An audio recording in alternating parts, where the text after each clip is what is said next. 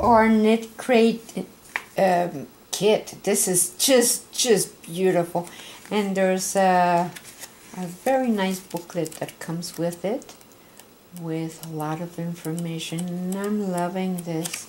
So it comes with what the theme today is going to be. A lot of information. So the theme in October is called Verde Gris, and Verde Gris is that matte finish, like pastel colors, and I am loving this. So very autumn-like. This is just wonderful. Now these are the 4 colors that come in the kit. Well, it depends on which one you get. And see, there's the ash, blush, olive, and mousse. And I got the mousse, and it's this beautiful. It's Audine wools. Now this is 50% alpaca, 30% merino wool, 20% nylon. It's a DK weight. It has 236 yards, and they suggest a size 3 to 5 knitting needles, but I'm using a 6. So this is very nice, very soft. So I'm deciding to make something very interesting here, and I will continue in a minute. The way this is that I cast it on my stitches. I cast it on 80 stitches, and then I knitted the first row and started this way. So this is the way, this is how high is going to be, and this is how wide. So that means my hands are going to go this way.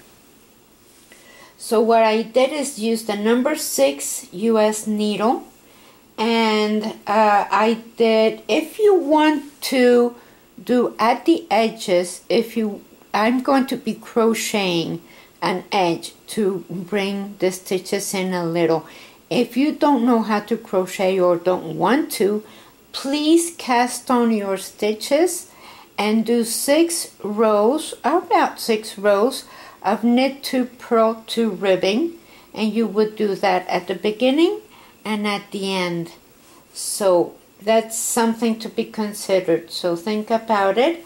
And then I will start. I'm going to show you how to do the loop stitch. We do have a video on how to do it. Please look it up, but I'm still going to remind you here. So since I want my stitches to be alternated, what I want to do now is I am going to knit the first one, and this one also already has the loop from the row before, so I knit it, and I'm going to do the loop on this one.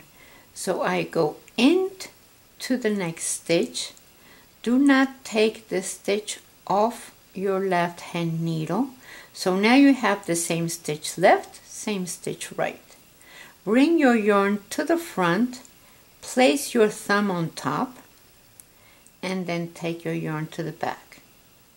So now you have that loop there, and you're holding it with your thumb. So you're going to knit the left, take it off your needle, and then the right goes over that left one. So now it gets anchored. So the next one I don't make the loop, I just knit. So let's do it again. Bring your yarn, the left stays there, I don't take it off my needle. Bring your yarn to the front and hug your thumb, and then knit the left one, and the right one goes over. So that's it. And so row number 1 you knit, row number 2 you make your loops, row number 3 you knit, and row number 4 you do the loops alternated. So that's it. And what I did is that I measured how big I wanted it for my hand to go, for my hand to go over like so. and I think I wanted like 13 or 14 inches, and then I need to bind off. Okay, so I finished binding off, and I'm going to leave my yarn there because I'm going to be using it for sewing. Now you can fold this in half and sew that part there. Now, if this had been made with circular needles, that would have been very, very easy because you cast on your 80 stitches, and first row would be a purl, second row you pass your marker and make your loops, third row you pass your marker and purl, and fourth row you pass your marker and make your loops, and you alternate those 4 rows. But whatever you wish, I just wanted to show you that you can do it both ways. And now we're going to sew that part there.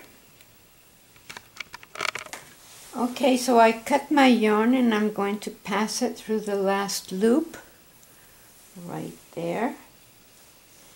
And of course this is one side where I put my hand, and this is the other side, and I'm going to be sewing the part in the middle.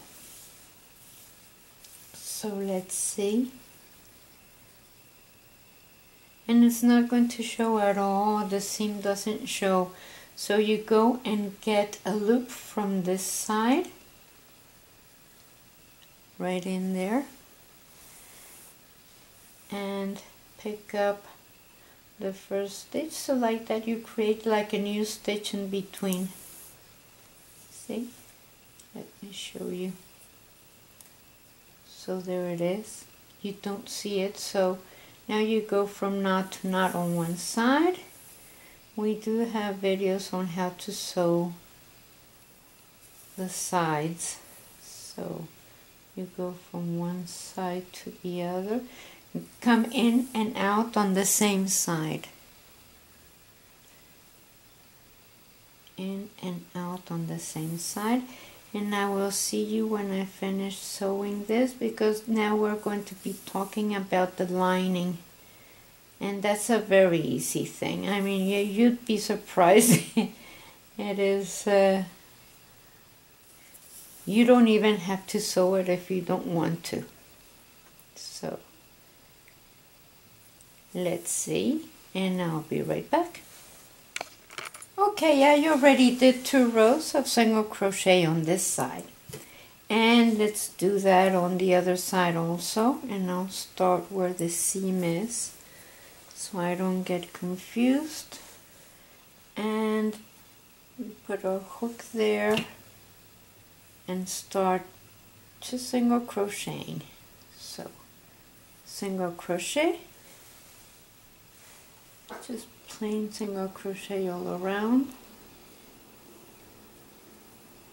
on each one of these,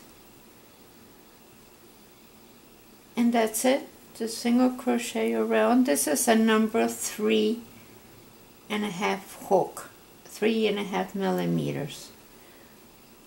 So just go around, and I will see you when I finish this, because now we really need to start talking about the lining. I keep telling you, but next, on the next stage, we're going to be doing that. So now we'll be talking about the lining, and I can see that I have, without counting the edges, I have 13.5 inches from side to side. So I found this fleece, and I love it because it's going to be warm on the inside, and I am measuring that I have 13.5 inches from here to where I need to cut. So let's do that. So I have my fabric here, and I want to fold this in 4 parts. So I have 1, and then fold 1/4, and then fold this. So like that, I have the fuzzy parts outside and inside, and all these is looking toward the inside. So once I have this, I am going to be sewing just a whip stitch along this so I can keep these two together, you know, with just regular needle and thread. And then I will be sewing this one with a fold and this one so they stay together. And then once I have that, I will place all this inside the muff. There we go. And unfold it. And so like that, I have the fuzzy part outside and inside, and it's double on each side. So like that. Now I was thinking about doing with gray, but I think the off-white will look better. And if you can sew the inside, so these two parts to the edge, the inside edge of your muff, and go around, and then do the same thing on the other side, and sew these two parts, and like that you have a very, very warm, very pretty muff.